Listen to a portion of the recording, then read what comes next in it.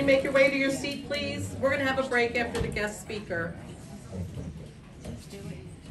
Just do it. Hi, everybody. Welcome to our November meeting. Today we have a really good speaker. About 7 years ago, I was scrolling through eBay, and I was looking at shells. And I came across some awesome lion's paws and thorny oysters, and they were local shells. So I looked up who this location of the seller, and it was a local diver named Adam Wilson. I messaged him, and he said that I was more than welcome to come to his home and look at his collection, which I did. And little did he know that it was going to turn into many more visits. But Adam has collected shells most of his life. He became SCUBA certified in 2003. I'm thrilled that he's here today to share his underwater adventures. Come on up, Adam. You're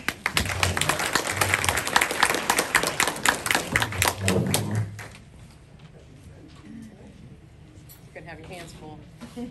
Do I have to hold it down, or can I no, just roll? Not anymore. It's free. Okay. You could, yeah. I don't want to be behind that because I can't see my picture. You don't have to. Yeah.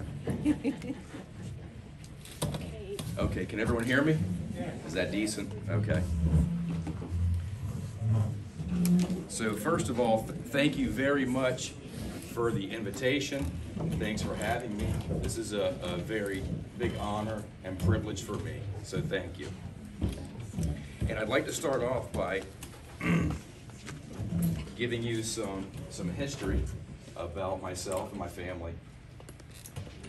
My grandparents began vacationing in Florida not too long after World War II. No, I got this. So, that's okay, I got this. And the story she told me about finding bucketfuls of shells, and it really intrigued me, and it turned into family vacations. I remember as a young boy, my family would come to Sanibel Island, and we would stay sometimes with my grandparents and vacation together. And it was always so exciting as a young boy to get waken up in the middle of the night to grab my flashlight and go walk on the beach at 2 o'clock in the morning because the tide was low. This was crazy. I never got to do this at home, and it was so much fun. And it was also that thrill of whatever you found on the beach was yours. You could take that home with you. What a thrilling prospect that was. And whether it was that or whether it was renting a boat to go search for king's crowns in the backwater, or wading through the waters at Ding Darling National Park, whether it was picnicking on Upper Captiva Island, just all those adventures from family vacations really started my love affair with seashells. And in 1990, my family moved to Port Charlotte. And my grandmother and I would spend a lot of time. We would walk Ski Alley or Stump Pass. I would wade Ski Alley, and she would walk the beach. And we would meet at the pass, and we would share what we found. She would find your typical beach specimens, and I would find bumpless wonder horse conchs, big lightning whelks, tulips. At the time, the turtle grass in Ski Alley was knee deep in summer, and the shells you could find there were unbelievable. And I never forget those days. And I would, as a young man in the early 90s, before I was SCUBA certified, I would spend every trip to my grandmother's house in Port Charlotte, I would paw through her shell cabinet, and I would just awe at the magnificent specimens that she had found throughout her life. And I would wonder to myself, will I ever find anything as amazing as she has ever found? I don't know. I don't think I will, because I hadn't. And I remember days on days and hours on hours going through her shell cabinet. It must have been 200 times looking at all the things that she had in there. We know. Yeah. And in 2003, I became scuba certified, and that's when I started looking for, well, let me advance here. I think one picture didn't work. Yep, that's correct. I'm gonna back up. Okay, we're gonna keep going. So there's a picture that Meredith informed me would not work, and it's okay. Because every time I head offshore and I'm staring to the east and I see the sunrise, and I think of a song, you probably all know it. It's from a band called America, and it's called A Horse with No Name. And there's a line in that song, and it says, "The ocean is a desert with its life underground and the perfect disguise above." Every time I head offshore, I think of that song, because it's just so true. There's so much out there that no one has ever seen before, and I just want to see it all. And it's just not possible in a lifetime. So we do what we can do. This is a photograph of a shipwreck called the Bayronto. And we're going to go through a few of these before my next section. And when I first got scuba certified, I began spearfishing because I was an avid fisherman. So it was the next logical step to spearfish. That is a file clam on some hard coral on the Bayronto. And I became quite good at spearfishing, and over the course of a decade, I became very proficient. Killed a lot of fish. I know how to fill a boat. And it got to a point where I would find shells on occasion, but not very often. They had to really stick out like a sore thumb. And I feel like I'm missing some photos here. So we're just going to keep going forward. This is another shot from the Bayronto. This gives you an idea of the size of. This is actually the bottom of the ship. She's upside down. She's 400 feet long by 50 feet wide. And although this looks like maybe it's a ledge or just some live bottom, it's actually the bottom of a shipwreck. So I became very proficient at killing fish in the Gulf of Mexico, and it became like a job to me. It lost its thrill. It lost its fun. I'd spend all day Sunday cleaning fish, giving people fish so that they could put it in their freezer and never appreciate it. And that's when I decided to put the spear gun down and really focus on just looking around and maybe seeing if I had been missing something all this time. And it turns out I had. I had been missing a lot. Because as you know, what do you find? You find what you're looking for. And speaking with Marilyn earlier, she is the winter trap queen, she said. And I know how that is because your eye becomes tuned to finding specific species. And when I put the gun down, I began to find more shells. And it became more exciting because now I had to revisit every dive site I had ever been to and start looking for shells and not just fish. This is a shot of a damselfish over some fire coral on the Bayronto. Okay. This is another shot of the Bayronto, just to give you an idea of the life that this shipwreck holds. You can see here blue runners, barracudas, mangrove snappers. It is just a plethora of life from a ship that's been on the bottom of the Gulf of Mexico for 100 years. You can clearly see the keel of the ship. That's the keel right there. There's a nurse shark in the background, and behind that a school of bait. Of course, a sea turtle in the foreground.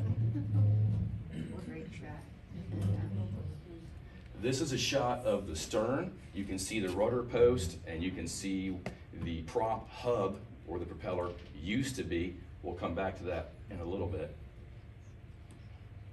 This is a shot inside the Bayronto. She was a freighter carrying 7,000 tons of wheat from Galveston, Texas to Marseille, France before she sank. So the inside of the ship is very similar to like a large cavern. There's no entanglement hazards, there's no hallways. It's a very large open tube, and you can swim through the entire ship. And I don't know if you can see it or not, but that is what a lion's paw looks like when you find it alive. Now that's an orange one, so it's kind of obvious, but you can also see that they're also very camouflaged. And if you aren't looking directly at it, it would be very easy to pass that and not even know it was there. This is a shot of the same shipwreck. It's the Bayronto. She is broken in half at midships, and just to the stern, which is this way, is the boiler room. This is forward. That's a large school of white grunts in the center. And just gives you an idea of what a shipwreck looks like on the bottom of the Gulf of Mexico after 100 years. It's a lot of twisted steel, and it's a lot of growth. And this is a picture from the stern of the Bayronto. And again, just showing you how twisted and broken the shipwreck really is. And there's just so many places to look. When you consider this being 400 feet long, 50 feet wide, you could dive on this wreck for your entire life and never see every nook and cranny. This gives some reference. It's a good friend of mine that lives here in Englewood. His name's Eric Pinkham, works at Riverwood Golf Club. And this is also at the midship break. You told me that one wouldn't play. I'm gonna have to hit Escape. Escape. Yeah, I'm getting older. So, Do you need me to do I got it. Okay. Escape and go forward and hit go. This is, thank you. This is in the boiler room of the Bayronto. That's a Goliath grouper. It's probably 200 or 300 pounds. You can actually see the hook in his mouth right here and a long piece of monofilament leader hanging from his mouth. It doesn't really seem to disturb them. Those hooks rust out eventually and does not seem to slow them down at all. So once I put the speeder gun down, I started looking around. I'm sure you can see this is a lion's paw, and you can also see just how well camouflaged they really are when you find them alive on the bottom. And this is one of the very first ones I found, and I remember thinking to myself, this must be my lucky day. I found a live lion's paw. I've been diving for years and years and years. What a day. But what I didn't realize was I had not been looking for lion's paws. I've been looking for fish. And you find what you're looking for. So I found another lion's paw on the same day. And I found another lion's paw on the same day. And this continued until I finally realized what I had been missing. I had been missing a lot of stuff that was right in front of my eyes, and I just needed to look. So it was very exciting for me, because this basically, all the places I had ever dived in the Gulf of Mexico, I had to go dive again, because what was there that I didn't see? So there's, of course, there's one in a clean condition, and that's not what they look like when we find them, obviously. Okay, this is a picture of the Bayronto. This picture was not known until a few years ago. There were virtually no known pictures of the Bayronto until a few years ago. A close friend of mine named Jim Joseph owned a dive shop in Port Charlotte named Fantasy Scuba. And he was contacted by a man from England named Trevor Saunders. And Trevor wanted to learn to become scuba certified. He wanted to come to America, and he wanted to dive on the Bayronto. And my buddy Jim said, well, that's great, I can take you there. I advertised that trip on my website, but why are you coming from England to dive on the Bayronto? And Trevor explained to my buddy Jim that his grandfather had recently passed away, and they went into his attic, and they found a chest. And inside that chest were photos and telegrams that he had never told anyone about. And this is one of those photographs. This is from Galveston Bay.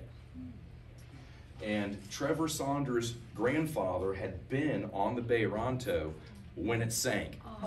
And he had never told anyone. There were 48 people on the Bayronto when she went down in 1919. It was a powerful hurricane. It was the most powerful hurricane to ever hit Key West at the time. And all 48 people aboard survived, which is amazing because a lot of ships didn't make it. One case being there was a luxury cruise liner from Spain called the Valvanera, and she was making way from Spain to Havana, Cuba. And the last radio signal received from the Valvanera was, the storm is too strong, we can't make for port. We must ride out at sea. All 488 people were lost, and the Valvanera has never been found. And that's one of many ships that were never found from the hurricane of 1919. Let's see. There's another picture of the Bayronto. You can see the name is actually, this is an older photo that was recovered from Trevor's grandfather's chest. And this was before the ship was renamed the Bayronto. This was her original name, the Tronto. And also, excellent photo. The ship's in a little better condition. And this photo compared to this photo. This one looks like a pretty old scow. So, this is a porthole that was recovered from the Bayronto by my good friend Jim Joseph. Most of the easily recoverable portholes have been. I'm sure there's still some there, but they would require some digging. And yes, that's very heavy. Now, in the earlier picture, you notice there was no propeller on the Bayronto. Well, that's kind of odd. I have a good friend named Al Barefoot, lives in Sarasota, and Al's dad was a diver back in the 70s, and him and his buddies decided they were going to take a shrimp boat out to the Bayronto, and they were going to recover the prop for the scrap value, because most props were made of bronze. And they did so. They went out to the Bayronto, they recovered the brass letters from the bow, they recovered the port of origin from the stern letters, and they recovered the prop. Only to discover that the prop was pot metal and completely worthless. So it sat in a Sarasota scrapyard for years. The final resting place is unknown. I'm assuming it wound up in a landfill, or who only knows. It was a futile effort, but to think about the fact that they did that in the 70s with the gear and the gases that were available to them at the time is a pretty impressive feat. Okay. So that's when my shell affair. That's, yep, I'm on it. I know the buttons there. So really that. I think 28 plays. Will it play? I think so. Let me go back. Yeah. So that's when my shell affair was rekindled. This is a nice example of what can be found on the Bayronto. Of course, great Eastern Murex, tritons, trumpets, hairy tritons, spiny oysters, Cypraea cervus, the lion's paws, and a lot of shells from the Bayronto have an orange or red hue, like the tulip. A lot of the shells from this wreck will take on the iron from the steel and will incorporate that into the shell themselves. I think Martha has a deer cowrie that's more red from that wreck. Another quick thing that's super cool about the Bayronto is most of the deer cowries I find there are very small. They're miniatures. It's not unusual to find a mature deer cowrie this size. This is not a baby. This is a full-grown deer cowrie, and it's the only location in the Gulf of Mexico I find tiny deer cowries that are full-grown. Because of course, typically when they're full-grown, they're much larger. But as you all know, size does not indicate maturity in mollusks necessarily. Yeah. Here's a few more shells, coarse lace murexes, and Atlantic tritons. We find a lot of Atlantic species in the Gulf of Mexico and in the deeper water. All right, so once I put the spear gun down, I began shelling more often, and this is the result of looking around and specifically looking for mollusks. And I eat all of those, mostly the oysters, lion's paws, the horse conchs. They're quite delicious. So I'm going to go on to a new section here. Shipwrecks aren't the only thing in the Gulf of Mexico. It's a lot of sand. You know, it's mostly sand. It's 99% sand. But there's also limestone ledges. And this is a very good example of a limestone ledge. So it will be sand on the high side, it will be sand on the low side, it'll be a rocky outcropping with a deep undercut. This is what holds life in the Gulf of Mexico. This is where you're going to find shells, this is where you're going to find fish, this is where you're going to find soft corals. This is where life exists. And this is why most people don't really dive the Gulf of Mexico. It's not an exotic coral reef. It's not as beautiful as what the Keys used to look like. But to me, it's fascinating because when you find these small pockets, a lot of them have probably never been seen by human eyes. And to me, they're fascinating because you can find life from as small as cleaner shrimp and nudibranchs to 100-pound black groupers. This is another example of what we call a live bottom. Obviously, it's a spiny lobster. We do have spiny lobsters in the Gulf of Mexico, and when we do find them, we keep them if it's seasoned, because when you do find spiny lobsters in the Gulf of Mexico, they do not need to be measured. They are typically on a pretty good size. Actually, if you look back here, you can see a scamp grouper, and that's kind of cool because that's the prize of the grouper fishery. And I probably wanted to shoot that fish, but didn't have the spear gun with me.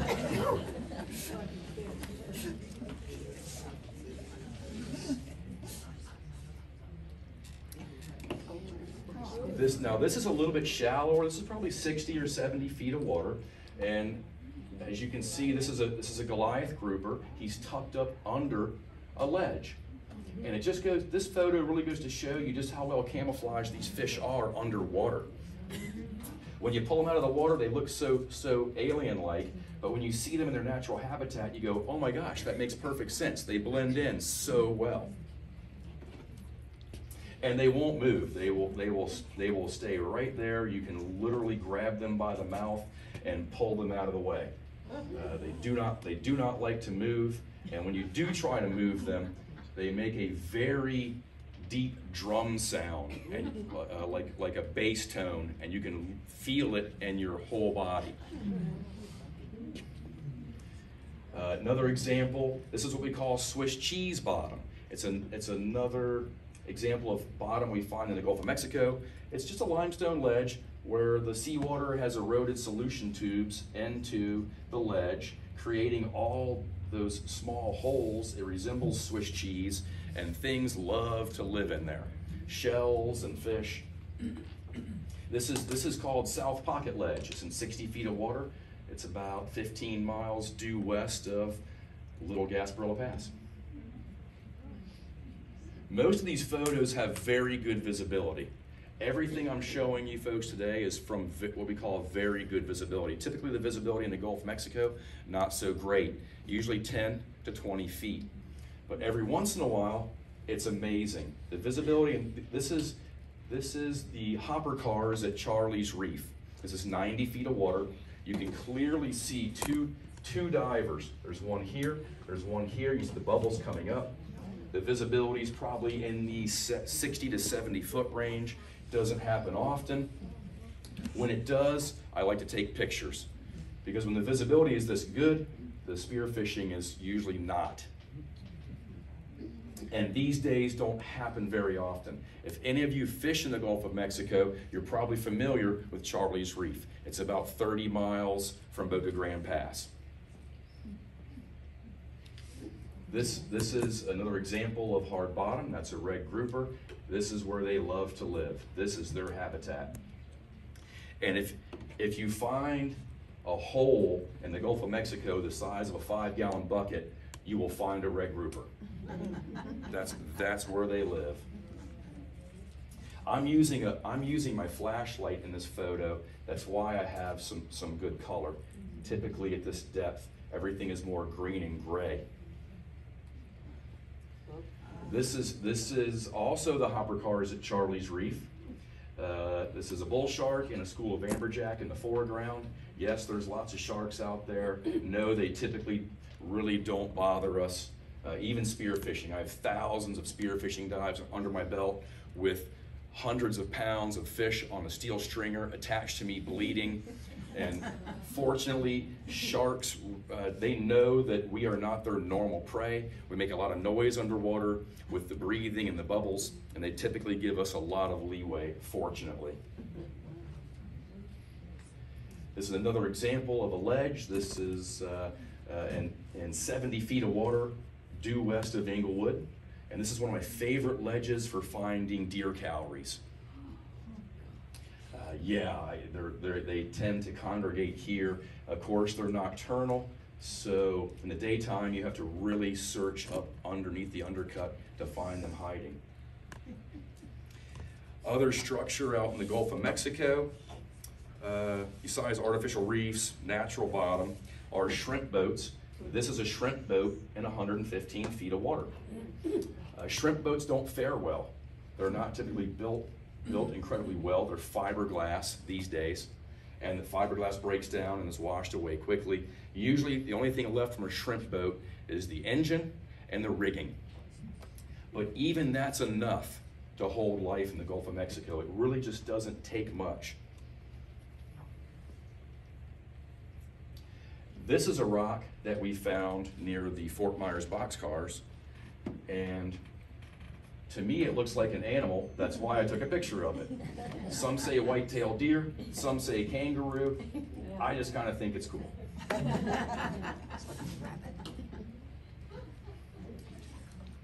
So when you start looking more closely at these ledges and these hard bottom live areas, this is what you begin to see. This is a sea anemone. And if you look close on the one tentacle, you can see a cleaner shrimp. I'm not the best photographer. I strictly use a point and shoot camera. I don't have a fancy camera system. I have a very small camera I keep clipped to myself just in case I see something cool or there's no fish. So, I'm using my light in this scenario, and you can clearly see the cleaner shrimp on the anemone.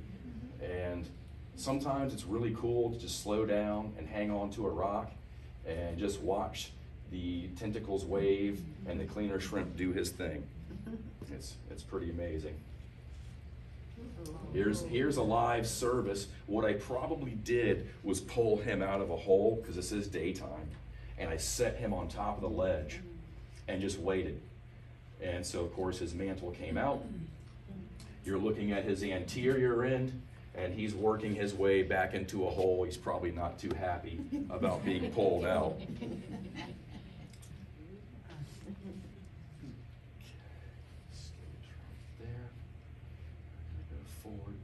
This is what they look like when you find them in the daytime. This is one of those Swiss cheese holes I was talking about, and that's how you will find deer calories. They will be nestled in there, sometimes together, typically with their mantle inside the animal. And it's, I'm not gonna lie, it's really cool when you look in a hole and you see that. Of course, that's helmet shells are quite common in Gulf of Mexico, Cassis madagascarensis. Find them typically in shallow water, 50 to 60 feet on live bottom. And they're a nightmare to clean. It's very difficult getting the animal out of the shell. I rarely keep them anymore. This is a lace murex, of course, something you will find on the beach, but in deep water, they're much more frilly. And they're also difficult to clean without breaking off the siphonal canal and the frills.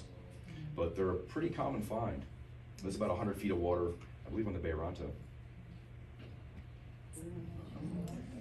Lionfish are here now. We didn't have them 10 years ago, but they're here to stay. We shoot them whenever we can because they are invasive, and fortunately they are delicious. So we shoot them, we eat them, but they are in a lot of locations, and in deeper water, they are everywhere. We have some areas we dive like in 200 feet of water, and they cover the entire area. There is no getting rid of them. They are here. This is an interesting shot, and at first glance, it's kind of hard to tell exactly what it is. And you might have to look at it for a minute to kind of figure out. I will give you a hint. That is an eyeball right there, and that's a sucker. These are suckers over here. It's an octopus in a hole. He has squeezed himself into a hole. This is a shot of a Goliath grouper under a ledge, hiding out. You can see his eyeball looking at me. His mouth is towards the left of the photo. He feels very safe there, and that's why he's hanging out. And this is about in 90 feet of water, and of course the colors are so nice because I'm using a very high-powered light. Otherwise, the photo would be very green and gray. Same as this photo right here. This is a sponge in 90 feet of water, and without a light, it would look green. Red, orange, and yellow are filtered out of the visible spectrum within about 15 or 20 feet. They're just gone. So everything on the bottom is green, gray, drab, dreary. Even when you shoot a fish, if you shoot a fish at 100 feet of water, the blood comes out and it is green. It is dark green, and it's shocking the first time you see it.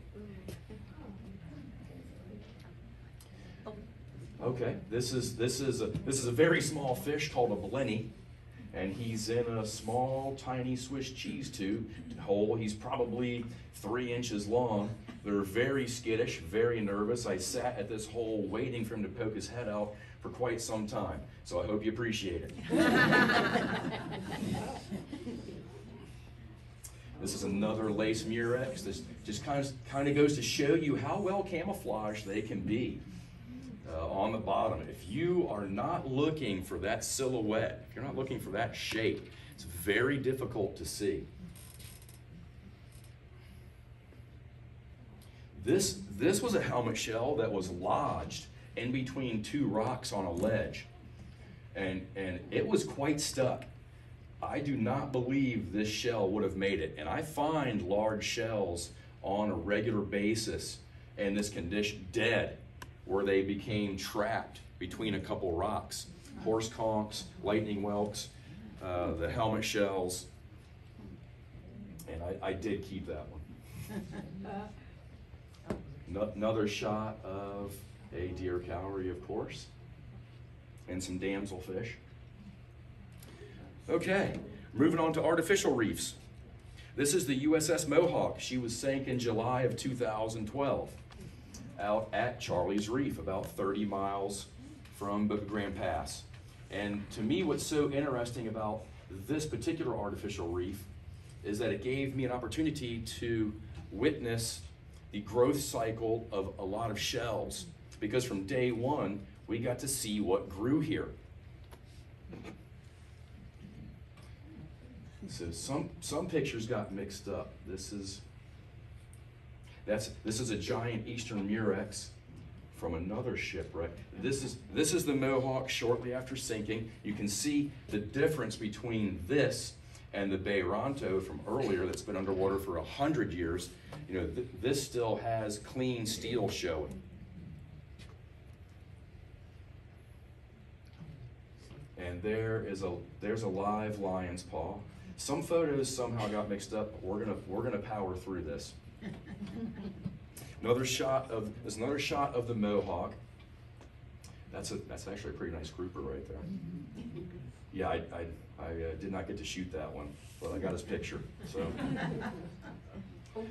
oh, it's going a little quick for me. This is the engine room of the Mohawk. This is a few years after she was sunk. You can see the growth beginning to take over. There's no more clean steel now. And she broke apart quite badly. It did not take long for this wreck to fall apart. They used a large amount of TNT to blow it up and did a lot of structural damage. So today, the Mohawk is just a rubble pile. But when she was first sank, you could swim through the entire ship. And here we go. So I was talking about growth cycles, and this is what I'm talking about. This is a very young lion's paw. This is a very young thorny oyster. And of course, you can see some other bivalves. This is in an interior room of the Mohawk, and it was neat to watch these shells grow. Because unlike horse conchs or whelks, where you can count rings on an operculum, these shells, I really had no idea how old they were when I found them. And this was the perfect time to find that out. And it definitely takes longer than I expected.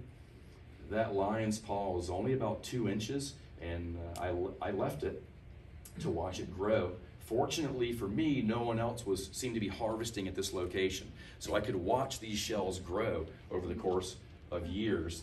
Lion's paws can move, of course, but it seems like once they find a happy home, they don't. They will attach their abyssal strand and they'll stay in one spot. This is another juvenile lion's paw that I monitored at the Mohawk site. And another. And I let them grow for about 4 to 5 years before I began harvest there. That's when they started to take on a mature size and thickness. I'm going to move on to some actual shipwrecks, because to me, they're the most fascinating. Artificial reefs are neat. I like finding shells and shooting fish. But real shipwrecks and the real history is where it's at for me. This is a shot of the Fantastico. This is the wheelhouse. She still has heavy lines floating from the wheelhouse. Of course, a school of amberjack in the foreground. And she went down in 1992, I think. Let me check my notes to make sure. I'm sorry, March of 93. If you were here in 93, you remember the no-name storm. 80-mile-an-hour winds, 30-foot seas. No-name storm because it was March, it wasn't hurricane season.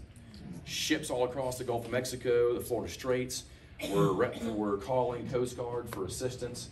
A lot of ships sank, as was the case with the Fantastico. She was hauling fertilizer from Miami to Tampa when she went down. And the first Coast Guard crew, the Jayhawk helicopter that showed up, couldn't rescue anyone. The survivors were afraid to let go of the lifeboats, and they wouldn't reach for the basket. Oh. The rescue swimmer was too tired from previous rescue attempts to go in the water to help them. They ran low on fuel, and they had to leave. The second Jayhawk crew that showed up rescued 3 survivors, found 3 bodies, and 4 people were never rescued. She's in about 115 feet of water, about 45 miles west of Boca Grande Pass, and holds a lot of thorny oysters and lion's paws. This is a lion's paw on the Fantastico, and you can see just how well they camouflage themselves. It's almost unnoticeable with the red sponge growing across it. You really have to be looking, and what really clues you in is the radial ribs, and that's kind of what makes your eye catch attention if you're looking.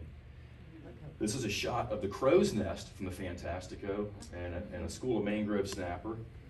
kind of just a pretty shot. Oops, let's go back.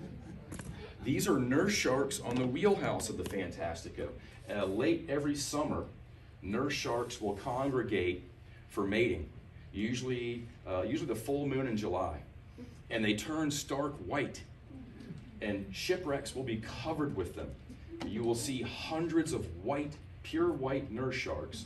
Those specimens are probably anywhere from 10 to 12 feet long, and the females only mate every 2 years. That's their gestation cycle, so you'll never see the same female 2 years in a row. But it's just so fascinating to see a shipwreck covered with white sharks, and it's not something a lot of people have seen. They're also spawning grounds for Goliath grouper. It's not unusual to see 100 or 150 Goliath grouper on a shipwreck in 100 feet of water. They're absolutely everywhere, especially midsummer, just like the nurse sharks. And obviously they're non-aggressive, they're not afraid of people. The average size of these fish in this particular photograph is probably 700 to 800 pounds, and some are probably pushing 1,000 pounds. Yeah, they're very large animals.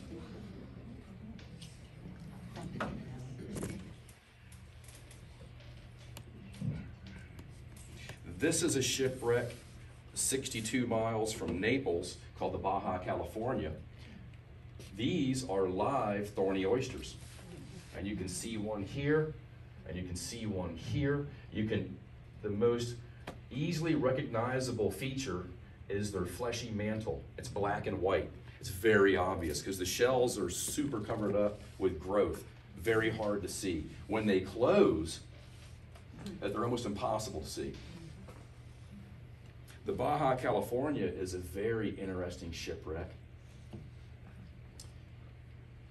This is a lion's paw, and I like these photos so much just because it just shows how hard it is to see.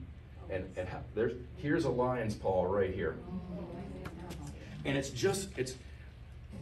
I have trained a couple of buddies to look for shells, because as you know, all of my friends have no idea what shells are. They shoot fish, that's all they do. A couple of them are interested, so I've shown a few people, hey, this is what you look for. And I have one young man that lives here in Englewood named Paul Wagonsail, and he will follow behind me. And I think I'm doing great, and I'll find a bag full, and he'll be right behind me finding just as many. So I know I miss a lot when I'm down there. It's hard not to. The Baja California, she was sunk by the German U-boat number 84 in July of 1942, 62 miles off of Naples. This is a shot of the Baja California. She was 200 feet long and carrying general cargo from New Orleans to Guatemala, and was sunk by a German U-boat. There's lots of cool things to find there. A lot of glassware. You can take a peek here. This is a Max Factor cold cream jar from 1942. This is some type of medicine bottle from 42 with a glass stopper. I found that there. Martha has, I think she didn't bring, she has. I thought you were bringing yours. I thought you were bringing yours. Sorry. She has a thorny oyster attached to a plastic barber comb. It grew on a barber's comb because the ship was carrying a whole bunch of barber combs, and they're all over the place. Another interesting fact, the U-84 that sank the Baja California was eventually sunk in the North Atlantic in 1943 by a B-24 American Liberator. All hands were lost. This is a very interesting shipwreck that I've dived on. It's the Araby Maid, and she was built in the 1860s. She's a sailing cargo ship. She's what they call a bark, which is a wooden sailboat that was ironclad. And she was a true freighter. She carried freight around the world. And she sailed up until 1903 as such, which is pretty unusual. She was basically the last of her kind. That was one of the very last sailing cargo ships. And ironically enough, she was sunk by the SS Denver, a steamship that plowed into her port side in 1903, just north of the Dry Tortugas. And it's very obvious in this photograph. You can still see the V notch in the side of the shipwreck that sank her. And a lot of big fish, not very many mollusks. She's in about 215 feet of water, and once we get past about 150 feet, you really stop seeing a lot of mollusks. You still get some bivalves, some clams and oysters, but you stop seeing the thorny oysters and the deer cowries, the tulips, horse conchs, all those types of shells. Fascinating ship, whole lot of big fish. This is closer to home. This is the Pegasus at Charlie's Reef, and I thought this shot was nice just because the visibility was good enough. You could see the entire 90-foot tugboat in one shot. And I do find a lot of nice shells at this site. Hairy tritons, lion's paws. This is a shot of the bow of the Pegasus. And very typical Gulf of Mexico. Sand everywhere, a few little sponges and soft corals, and an artificial reef. This is on the Pegasus. Here's a great example of a lion's paw hanging out doing what he does, right in between all the other stuff. This is actually inside the Pegasus. You can see a long spined urchin over here, and a fairly juvenile lion's paw. He hasn't really developed too much growth yet. It's pretty easy to see. Let's see where I'm going. Okay, that was supposed to be earlier, so we're gonna skip it. This is the Roatan Express. This is a ship that sank back in 03 or 04. Let me look at my notes right quick. And this was a cargo ship that ran between Tampa and Roatan, an island off of Honduras, carried general cargo, and she was in calm seas and took on a list to the starboard side in October of '92. And they don't know why, but the list worsened. Captain Coast Guard radioed for Coast Guard, ordered an abandoned ship. Captain went back to the wheelhouse to relay coordinates one last time. A female passenger returned to her cabin to retrieve her purse, and the ship turtled. So the female passenger and the captain were never found, and the rest of the crew was rescued by Coast Guard. And interestingly enough, they had to make an emergency landing on Sanibel Beach because the chopper ran out of fuel. So those poor people survived a shipwreck and a helicopter crash, basically, in the same day. And I don't go inside this ship anymore. We used to, because the captain's quarters used to be filled with booze. Vodka bottles, wine bottles, and Chivas Regal bottles. So we would recover lots of bottles from inside the captain's quarters. I've never opened one. I've given them away as presents, and I kept one. I have one still in my collection that I keep in my display case. It looks as though you could drink it. It looks like it's okay, but I'm not taking a chance. More of a talking piece. She's in 190 feet of water, 70 miles west of Fort Myers. This is a shot of the stern. That is the prop and the rudder. And she's pretty eerie because she's sitting perfectly upright on the floor of the Gulf of Mexico. And of all the shipwrecks I've dived on, this one is the most eerie. It looks like she is literally sailing across the bottom of the Gulf of Mexico. And there's a lifeboat off the starboard side in the sand, upside down. This is a shot of the crow's nest on the Roatan Express, nice school of amberjack. That one in the foreground's probably 80, 90 pounds. It's a good sized fish. This is typically hit by commercial fishermen on a pretty regular basis, even though it's pretty far offshore and it's deep. It's not that deep for commercial fishermen. Okay, so to wrap up, I've got just a few interesting photos. This is what we call a shovel-nosed lobster, or a bulldozer, and not many people have ever seen them or know they exist. Their little legs look like candy canes, and they're a common find in the Gulf of Mexico. No season, no bag limit. They're just as delicious as a spiny lobster, and they're just really neat. This is a mass of octopus eggs, and this is the Bayronto, and they have all hatched. Every one of these egg capsules is open, and all the babies have been hatched. This is a nudibranch. Of course, it's a mollusk, as you know, with no shell. Doesn't need a shell. It has bright, vivid colors to indicate its toxicity to predators. And we have quite a few of those out in the Gulf of Mexico if you take your time to stop and look at the small things. This is a very large Atlantic stingray. It's difficult to convey size in photos, but this stingray is approximately 8 feet across from one wing to the other.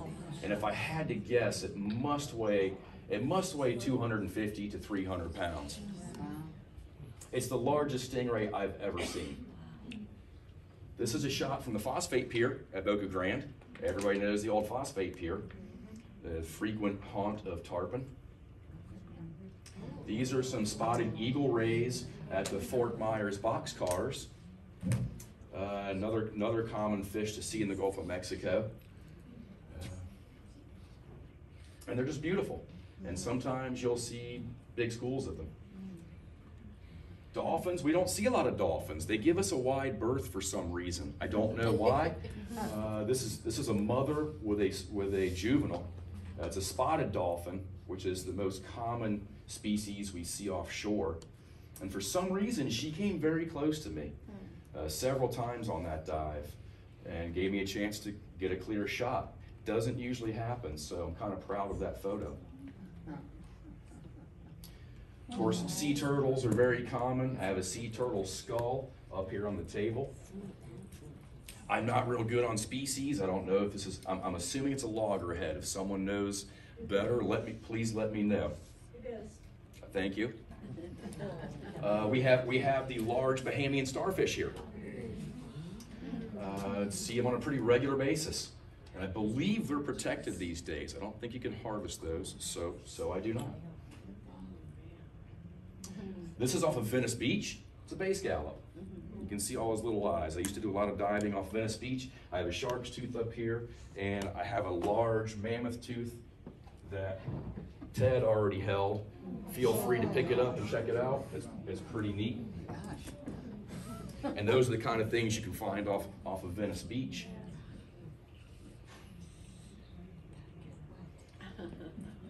This is a flounder off of Venice Beach. And I like this photo just because the camouflage is so perfect. And it's almost hard to see. You have to let your eyes adjust. And very cool photo. This is a moon jelly with some type of fish inside the jelly. I don't know what they are. I've never tried to look that up. It's common to see these small fish living in symbiosis with the moon jellies. Just an interesting shot. It's been about an hour, so I'm going to wrap up. This is a spiny lobster under a ledge. Again, common find in the Gulf of Mexico. Just an interesting shot with a little tropical fish up above his head. And that's my last photo. So here just to show what attracts life in the Gulf of Mexico. Obviously, this is a ball of crab trap line that's in a big mass at the surface. That's a triple tail fish. Those are a popular catch right now. A lot of people catching triple tail on the stone crab traps. So it just goes to show what holds life in the Gulf of Mexico. Absolutely anything, any type of structure. And that's my last photo. This is the phosphate pier. This is one of my favorite pictures. It's a mangrove snapper and a large Goliath grouper just kind of checking me out while I was stone crabbing one day. They were just as curious about me as I was about them. So that's about my time for today. And thank you very much for having me. And I'd like to say, I always wondered if I could match what was in my grandmother's shell cabinet. And what eventually wound up happening was, obviously I found things that she could never dream or imagine of finding. And it was so amazing and so wonderful. Excuse me. For me to be able to go to her house on a Sunday and share with her all the things I found that she could only dream of was amazing. So thank you very much.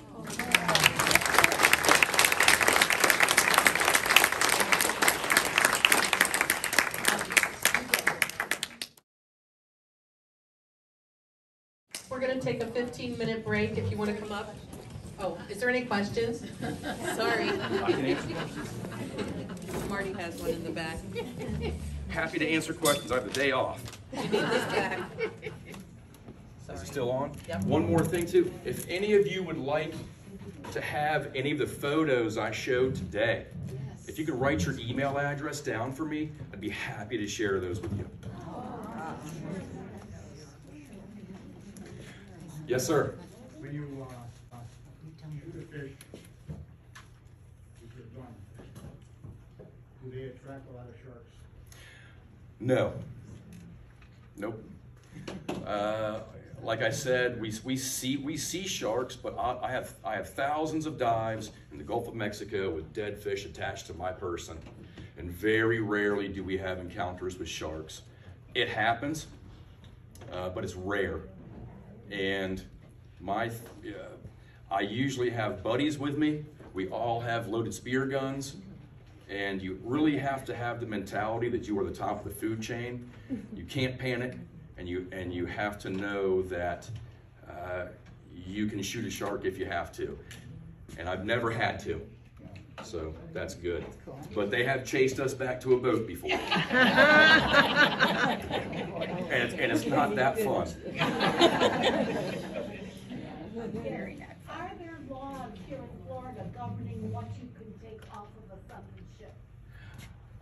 The only laws I'm aware of, you cannot take man-made objects that are older than, don't quote me on this, there's a time limit, like 50 years. So I go hiking at a couple places here and find human artifacts from the Calusa Indians on a regular basis. You are not allowed to take those. That is against the law. But when it comes to shipwrecks in the Gulf of Mexico, it's the wild, wild west. You can portholes, helms, bells. You are allowed to take anything you would like. As far as I know, I would check with law enforcement before going and doing something. Yeah. Yes, please. You said that when you go down there, you can see the spiny, you find all kinds of things, but you said you kind of look underneath that shelf. Yes. You put your hand underneath that shelf, but you don't know what's in that shelf when you put your hand Well, in there. I dive with a very bright flashlight. I mean, literally, it's equivalent to a European sports car headlight. It's extremely bright. It was very expensive, and it's very dark on the bottom. I do not put my hands in places I can't see. I've seen guys do that. It typically ends poorly. So no, You had like a rake, or if you had, like you're like. I do use one of those little grippers where it has the trigger with the pincher on the end, like for reaching something on a high shelf. I will use that for reaching deer cowries and lion's paws I can't quite reach. Thank you. Yes. Like, do you have a store, a shop? What do you do with all this stuff? I have a very small shell cabinet, and what doesn't fit in there, my new theory is what doesn't fit, something must go. So when I find something nicer than I already have, the old one has to go. Where's it go? eBay. Martha?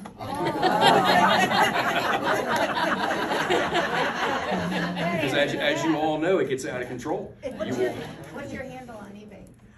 Shell Diver 1465. I haven't sold anything in a while, but You need to go shell diving. It's fun. You eat a lot of fish. I eat a lot of fish. Yes, ma'am. Can you tell us what the lion's paw species tastes like Oh, they're absolutely amazing. compared to like a skull? Typically what I tell people that are on the boat is that they're poisonous, you should never eat them. They have a flavor that's really hard to describe, and I do tell people this: never eat a lion's paw because you will be ruined for life. You'll never eat scallops in a restaurant again. They actually have a flavor. They don't just taste like a squishy nothing. They're incredible. Yeah. Yeah, they are delicious. I'm in, I'm going. Come on over. I'll make you a batch. All right. Is that it? Last question. Oh, one more. Last Okay. question. The skull, the fish, is that This is a skull from a black grouper. This is a skull from a sea turtle. Obviously I found this in this condition. I contacted the game warden in the Keys, and he said I could take this. I got permission. And this grouper I shot last year on Black Friday. In about 130 feet of water. It's a 80-pound black grouper, and I just finished it. I spent the past year removing the material and gluing it back together. It took a lot of hours in that, for sure. It is shelled. It's all one, all lowercase. Shell Diver 1465. You're welcome. All right, we'll take a quick break and come up here and take a look at his displays too during the break. Yeah.